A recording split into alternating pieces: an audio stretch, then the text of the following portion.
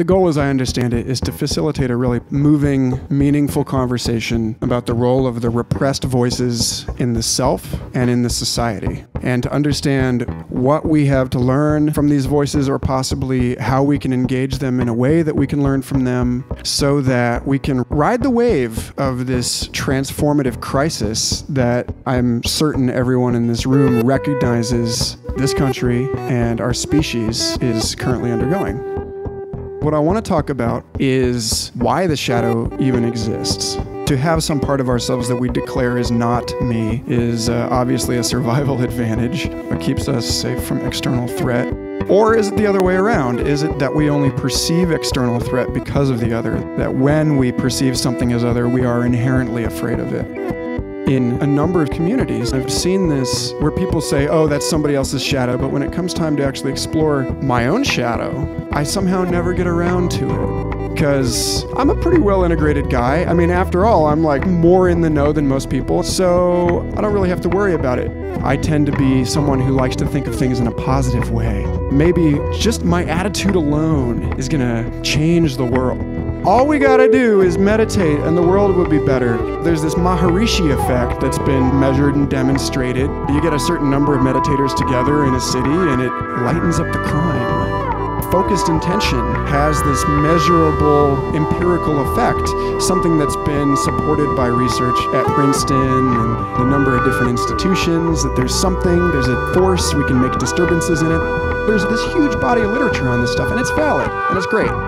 But that doesn't somehow exempt you from actually putting your finger in the mud. That doesn't actually get us out of the duty of activism. But there's this reasonable concern with activism, which is that it's extremely difficult for one person to bear the suffering of the entire world. How do we deal with that? What I feel like I'm compelled to communicate is this balance to be found in something that Andrew Harvey calls sacred activism. The notion that we do our work in the world. I mean, after all, the 10th ox-herding picture of Zen is this painting of the guy leading the oxen, which stand for enlightenment, back into the marketplace.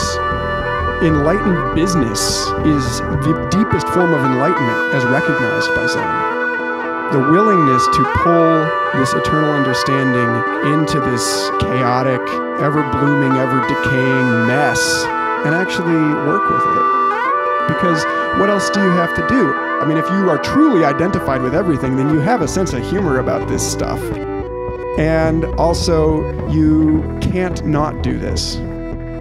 But that little bit of distance required for that kind of work really is required.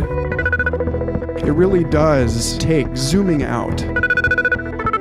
There's something about that film, The Powers of 10, that I feel defines our generation.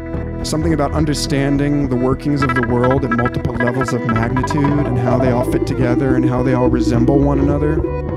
And it's finding ourselves in this cosmic context that frees us from the conventional human dramas just enough, at least in my case, and I recognize that I'm one specific personality type among many. But in my case, understanding my place in the human superorganism, in the multidimensional co-causative matrix of temporal interactions, understanding the place of my species as a tissue in this ecological body, and then what role our planet plays in these larger solar and galactic contexts. Come to think of it, it's actually kind of crazy that we as human beings have any insight into this whatsoever. Thinking about those things lifts me just enough out of my daily bullshit that I feel like I can get into this. But then on the other end, hearing the tragic stories of the people who've been caught up in the system more than we have really puts it all in perspective. That we're suddenly the average point between these two poles.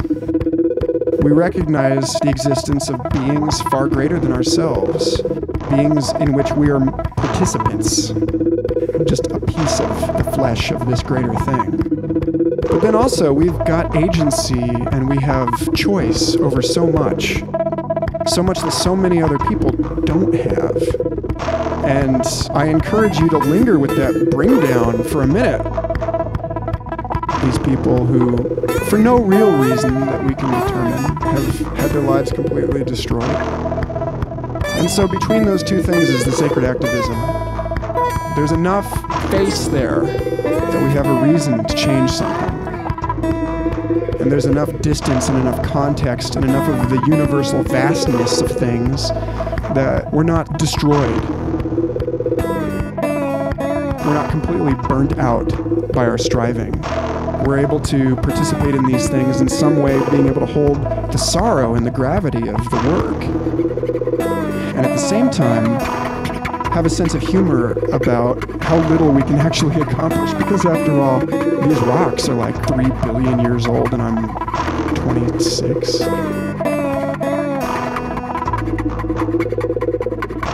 We're pitiful, really. And yet we're so powerful.